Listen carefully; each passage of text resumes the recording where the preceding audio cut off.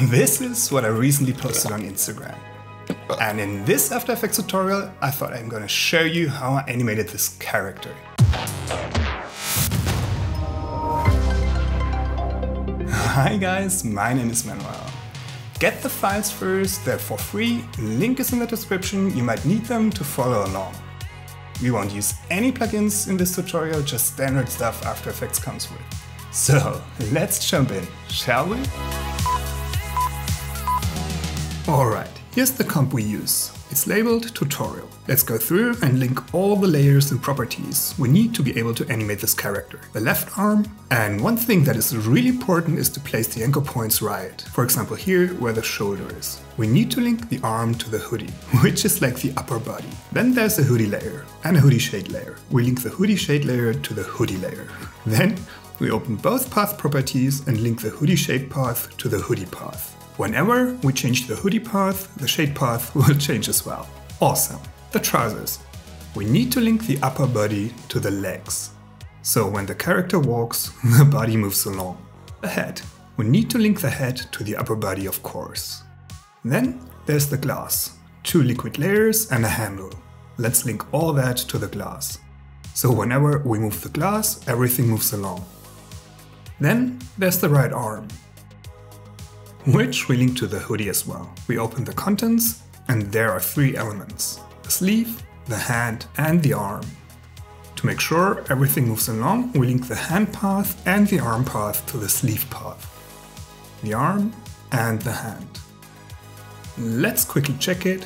Looks good. Awesome. So if we move the trousers, everything moves along, except the glass. How do we achieve that? We select the sleeve path, go to Window, all the way down and click on Create Nulls from Paths. And choose Points Follow Nulls, which creates 3 nulls, 1 for each point. So when I move a null, the arm follows. Well, except the hand. First of all, we link the glass to this red null. Then we need to link the nulls to the hoodie, otherwise the arm doesn't move along. So let's select all 3 and link them. Awesome. That should be it. Let's animate the character. First, let's bend the body slightly back. We set a rotation keyframe at the beginning, set it to -7 at 25 frames, then to -8 at 55 frames. Next, the head. Rotation 0 at the beginning, at 25 frames it's -18 degrees. At 55 frames, -21. This doesn't look great, so let's make this animation organic. We select the rotation keyframes, open the graph editor, make sure snap is activated and edit speed graph is selected. Let's start with the hoodie rotation. We slow down the beginning and the end of the first part. Then the head animation. We want the head to go back even slower. Then be quite fast before slowing down again. In comparison. Awesome, much better already. Let's get to the right arm. We set position keyframes for the elbow and the hand null, and a rotation keyframe for the hand. Then we go to 25 frames and rotate the glass and move it up to the mouth. Aha, I remember there was a problem. I'm gonna quickly check that. It's probably the hand not being linked. Weird, I thought I did that. Whatever. Let's move that glass to the mouth now. And adjust the elbow position, up and right. You should check with your own arm how it moves when you drink. And we need to adjust the motion path of the position. An arm usually doesn't shrink and grow again. It needs to be like an arc. The imaginary center point is the elbow. Okay. Then at 55 frames we move the glass higher. Adjust the rotation and the elbow position. There's weird stuff happening. It's this busy motion path here. You select the Convert Vertex tool and click on it to get rid of it. Awesome. I think that's great. Almost. We select all keyframes and open the graph editor again to adjust the timing. Let's start with the rotation. We want the main rotation to happen quite late.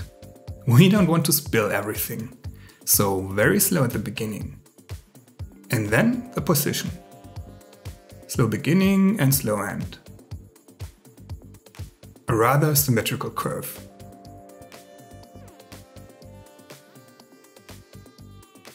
Okay, maybe that's a bit too much rotation there. Let's adjust it. That's better. Finally, the liquid. I've placed the anchor points in the top center, so we only need to rotate the layers. We set rotation keyframes at the beginning. At 25 frames we rotate them, so it looks like the guy is drinking. Then we add 2 position keyframes, cause at 55 frames the glass is almost empty. We simply move the 2 layers along the y-axis and adjust the rotation. Alright. Remember, the rotation of the glass happens quite late. So we kind of repeat that for the liquid. The first layer and the second one.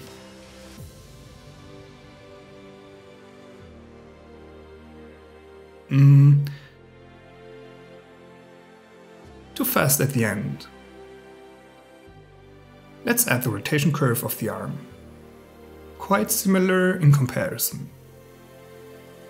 Let's slow the animations down though.